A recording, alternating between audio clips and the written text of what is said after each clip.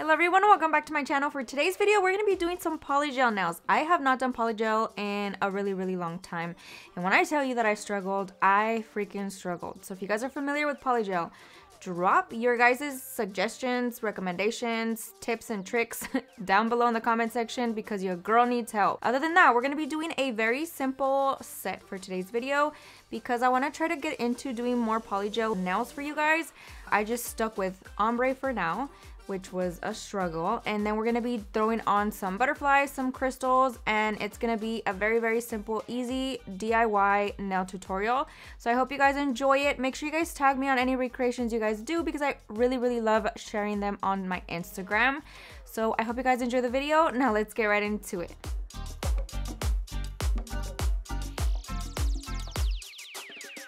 We are starting off with a pre-prepped practice hand, and I'm just going to go ahead and start applying the base coat, which is typically what you want to do before you go in with your polygel application. I'm just going in with the Makartt base. You can find this on their site. I did get this one specifically from one of their kits that I have, but you can purchase it separately if you would wish. So I'm just going to go ahead and apply a thin layer of that, and we are placing that in the light. I go ahead and just put it in there for about 30 seconds. It doesn't need too much curing either. So now I'm going to be using these two beautiful colors for today's set. So I'm starting off with Glow Yellow, and it is super pretty. It's like the perfect spring / summer yellow. Absolutely love it. And I'm just putting on a blob of that, and I kind of just eyeball it, and I prefer to use more than less because I could always remove excess versus trying to add a little bit more. You gotta cure it and then go back in, and it's kind of a pain in the butt. So I'd rather just start with a little bit more product than needed. And I went ahead and put a little bit of base coat on that polygel and on my brush. So I'm going to be using that as my slip solution. Makartt does provide a slip solution for you whenever you purchase the kits. However, I've always struggled with that, and somebody recommended that I use the base coat as the slip solution, and oh my gosh. If you guys haven't tried it, make sure you guys do that, and it's a game changer. It's so much easier to work with. Everything is less sticky in my opinion. Maybe I just didn't know how to use it, but I prefer this method, so definitely recommend it.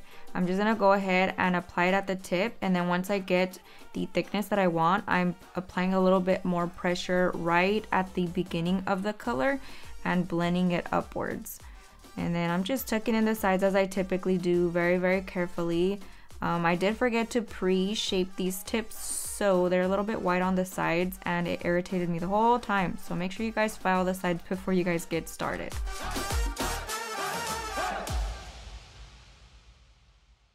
Now I'm applying my second bead of polygel on my ring finger, and I'm just going to keep it simple, super simple ombre. So we're going to be doing the exact same process on the rest of the fingers, and I prefer to start with the tip, of course. When creating my ombre, it's just so much easier. And then I'm going to be going in, curing it, and putting on the nudish pink color. So I'm doing the exact same process. I'm working with the product very carefully, slowly, and just really trying to focus on the smoothness of it and making sure that it is all nice and even. And again, just tucking in the sides, and then once I'm content, I try to pull off the excess, and then I kind of just clip it off with the spatula side of the brush. And then we're going to be applying a little bit more base coat on our brush. We want to make sure that we always have a nice layer of that. Otherwise, it's going to get super sticky. And I had that happen to me a few times because I got a little too confident. And that's when I started struggling. So always make sure that if you start seeing it kind of tug like that, add a little bit more base coat and you will be golden. So again, just applying more pressure up top, blending it upwards very carefully. And I'm going to go ahead and repeat that on the rest of the nails. Then we're going to be getting into the hard part. At least it was super hard for me, the pink color that we're going to be using.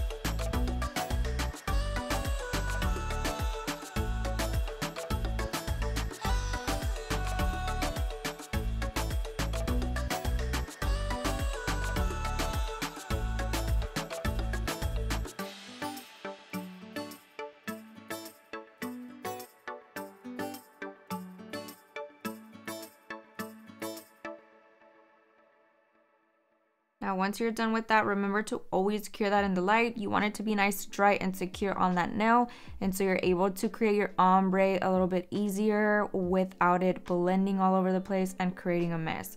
So once it's dry and out of the light, I'm gonna go in with this beautiful color. It's called a Siesta, and I absolutely love it. It's super, super pretty. The perfect pinkish nude color for ombreing, in my opinion, from the Makartt site.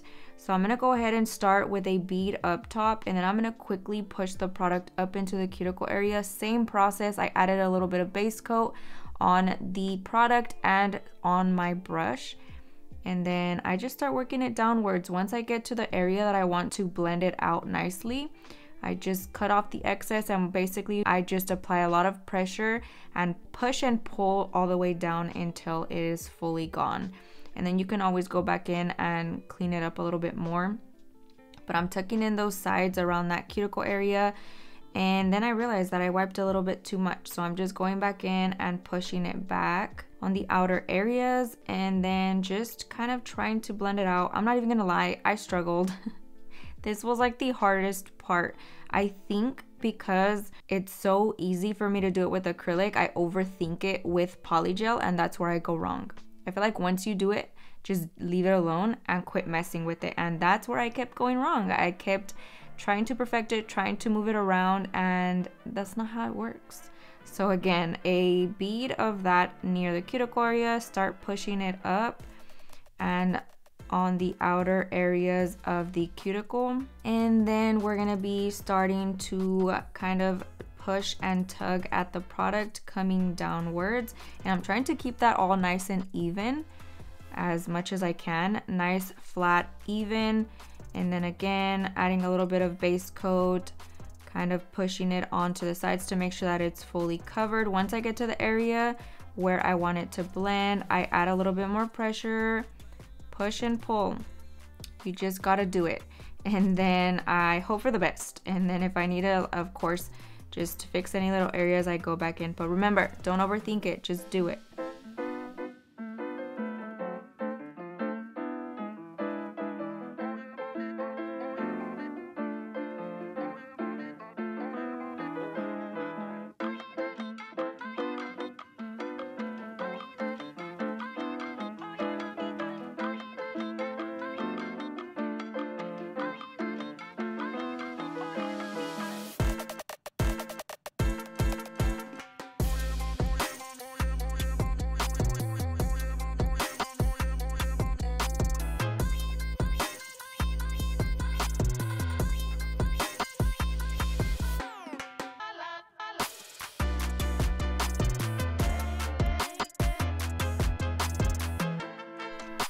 Now, unlike acrylic, if you need a little bit more product on there, you can always just go right in, add a little bit more. But with polygel, like, it kind of separates a little bit, and then when you go back in, it just doesn't bond as well. So what I like to do if I need to add more is I go ahead and cure it in the light, and then I can go in and layer on more product. It's just easier. I'm not sure if that's like the technical way of doing it, but I would assume so, because I tried adding on at one point, me trying polygel nails.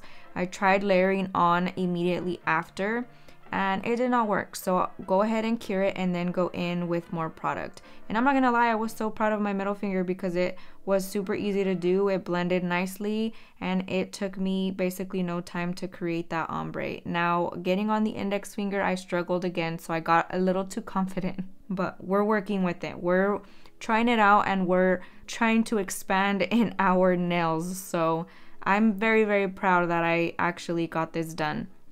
Now, I did go ahead and take advantage of this little LED light from Profiles Backstage. They have these little flash curing lights, so I figured I would go ahead and freeze it and then go in on the next nail. But of course, if you are using these type of little lights, always make sure you still put it in your big light to make sure that everything fully cures, because I don't think these are strong enough to fully cure all that thickness.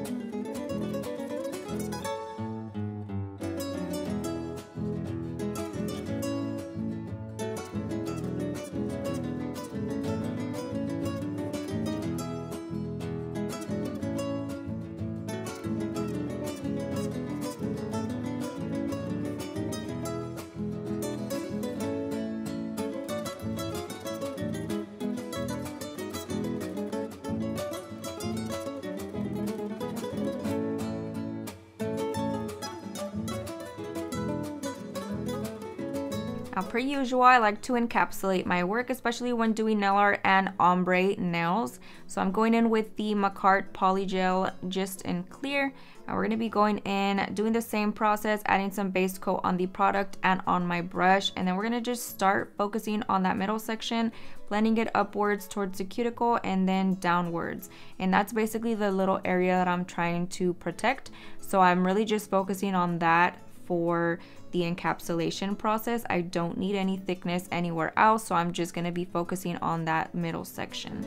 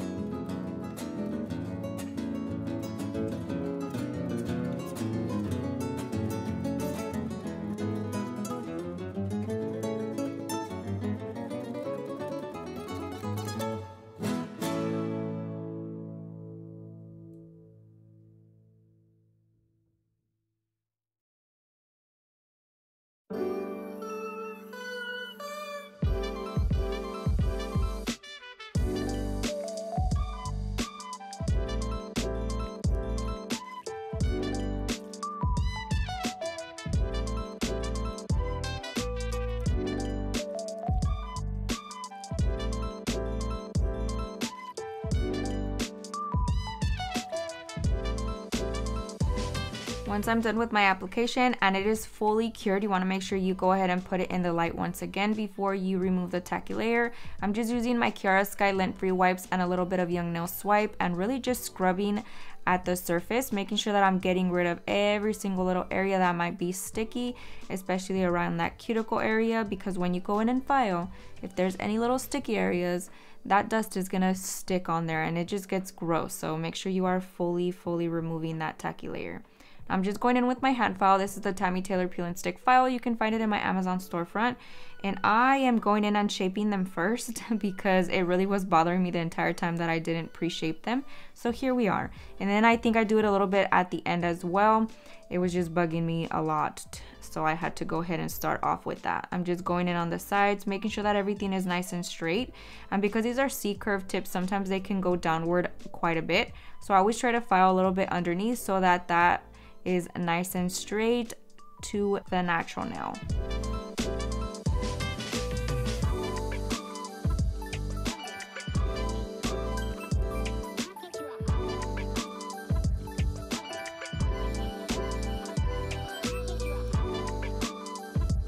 I'm going in with my e-file. This is a Kiara Sky rechargeable e-file in the unicorn color.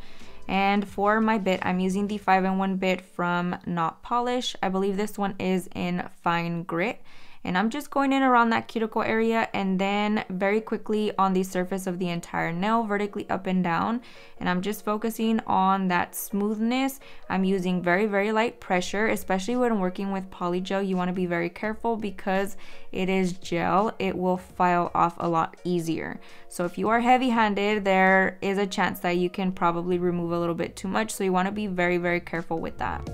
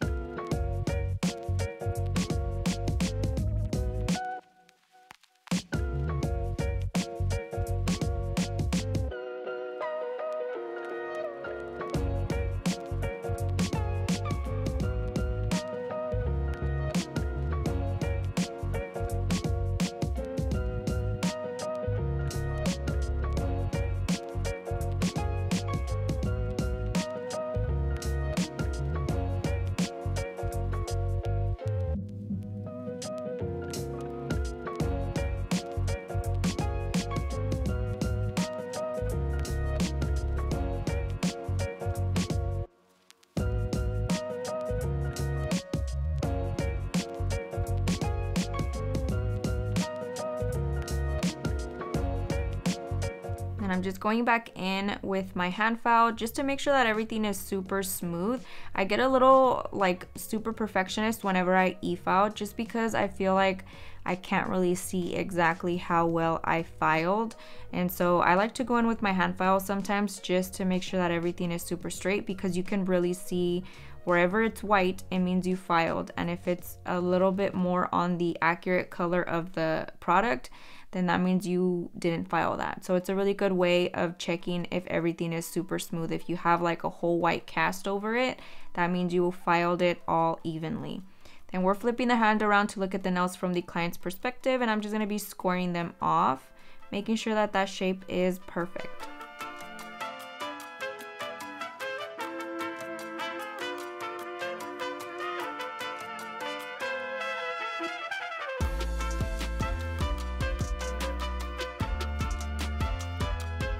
I'm going in with the buffer from Profiles Backstage and just buffing that surface, making sure that everything is nice and smooth for our nail art.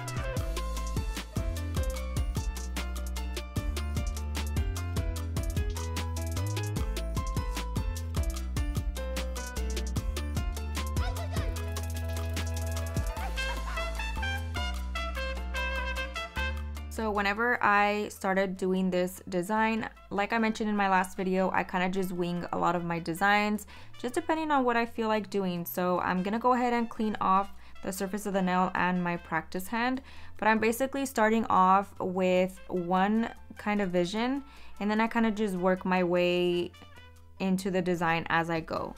So in preparation for this nail art, because I knew I wanted to use a transfer foil, I went ahead and laid some transfer foil gel, and this is the Makartt one. It is really good quality. I highly recommend this one. It is one of the better ones that I've ever used. Definitely works very well to transfer the foils. So I'm just adding a thin layer of that on all of the nails, because in my vision I wanted to go ahead and add transfer foil on every single one of the nails. Later on you're gonna see that I didn't, but I am just gonna go ahead and prep the nails for my vision. And then of course you want to make sure you put it in the light. I went ahead and put it in there for a full minute, making sure that it is nice and tacky. So for the most part, I start off with either the middle finger or the ring finger, because those are always more than likely the ones that I actually want as the accent nails. And I'm starting off with a big one on the middle finger, and I'm just placing it with some Makartt tweezers. And then I just start rubbing it in. This gel works really well, but I still want to make sure that I'm like really pressing it in, kind of scraping at it to make sure that everything fully adheres, because if you get any little area that is missing a chunk, it can ruin the entire design, and that's not fun to deal with. So I'm just gonna make sure and carefully remove it. That way, if you see that some little areas like right here are not transferring, you can go back in and scrape or press on it a little bit more, and then voila, it worked so good. So now I'm taking another little piece and I'm kind of just eyeballing it. Again, I decided to put it on the ring finger, so I'm just gonna go ahead and start really pressing it in, scratching at it, scraping at it, hoping for the best. And then I am adding another one up top on that same finger, just in a different position. And I feel like they're so cute. I feel like the colors really complement each other, and I wish I would have brought a green polygel as well, so that I could have done like some crazier design, but here we are, and I think it's super cute. Now once I got to this point, I was like, you know what, I feel like it's a lot of butterflies. It would still look really cute, but I wanted to add some other type of green in there versus more butterflies. So we're going to be adding some crystals. I'm going to go ahead and remove that, and then I'm just using my gem gel from Not Polish. Around that cuticle area, I'm going to be using neon green crystals from Profiles Backstage. They are my favorite. They're super vibrant and super cute. They add that extra like touch that a set will need for the summertime, so I absolutely love them. And I'm just going to go ahead around that cuticle area. I feel like this is like a classic crystal application design that you can never go wrong with. So I'm going to do that on both fingers, and then you want to make sure you cure that in the light for a full minute.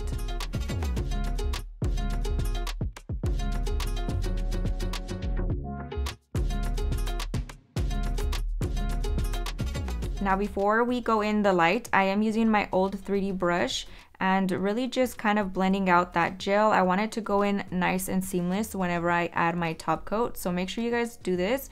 It is one of the steps that I try to never forget because it can look really, really bulky. So I went ahead and cured that in the light. Once we are out of the light, I'm going in with Matte It from Not Polish, and we are going to be top coating a very thin layer of this over top of the surface. Now I will say that it did start lifting the transfer foil, and you'll be able to see it on the ring finger at the end. So make sure you don't leave it sitting there for a very long time. Go put your matte top coat on and immediately put it into the light. Otherwise it does start lifting up that pigment. So make sure you're quick about it. You could always go in with a shiny top coat first, but I was not aware that this was gonna happen. So here we are, but I'm here to tell you. So let my mistakes not be yours. I'm gonna go ahead and put that in the light for a full minute. I sometimes do too, just to be safe and make sure that everything is fully cured. But that basically concludes today's video. I hope you guys enjoyed it. I hope you guys learned a ton. Let me know what you guys think down below. Thank you guys so much for watching, and I'll see you guys next time.